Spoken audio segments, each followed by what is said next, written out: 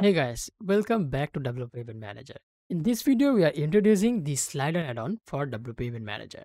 To find about the details and the pricing options, you can always visit our official website at wp-eventmanager.com and you need to head over to the add-ons page. And from here, you will find all the other add-ons available alongside with the slider add-on that we're going to talk about today. So if we go inside, we will find the pricing details, the personal license and the developer license. We will find some feature overview and a link to our knowledge base. The knowledge base has great tutorial and customization tips. Feel free to check them out. So we're going to talk about the features for our slider add-on. So this is an add-on that allows you to embed sliders for events using shortcodes or using page templates. So as we can see, the basic slider feature that includes automation. So we have automated slide movement feature. The sliders will include the event details, headings, and short descriptions as well.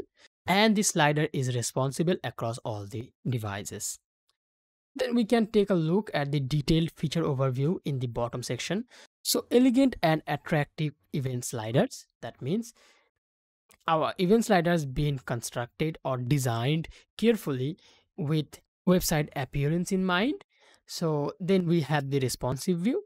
The slider will work on almost every devices, no matter what, it's a desktop or laptop or a mobile. And last but not least, insert slider through shortcode. So these sliders can be integrated using shortcodes, or for advanced users, you can create page templates for these sliders as well. So that's pretty much covers up all the features we have highlighted over here. Now I have downloaded the plugin into my computer, which we're gonna now install and activate. For that, we need to switch back to our WordPress environment. From here, we can go to plugins, then add new. We can click on upload plugin. Then we're gonna choose file, locate our file. So that's wp-event-manager-sliders. We can open that file and click on install now. Then we will see a screen something like this. And from here, we can click on activate plugin, which will take us to the installed plugin page. And now we need to activate the license for our add-on. So we can check this box over here.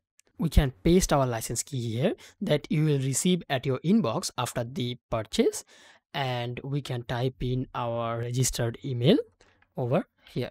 Then all we need to do, we need to click enter from our keyboard and it will activate our add-on instantly. So being that said, that's pretty much concludes this video. I showed you some feature overview for our slider add-on and the pricing option, how to install and activate it. Please tune back in some other day, some other time for exploration of the features that the slider add-ons provides.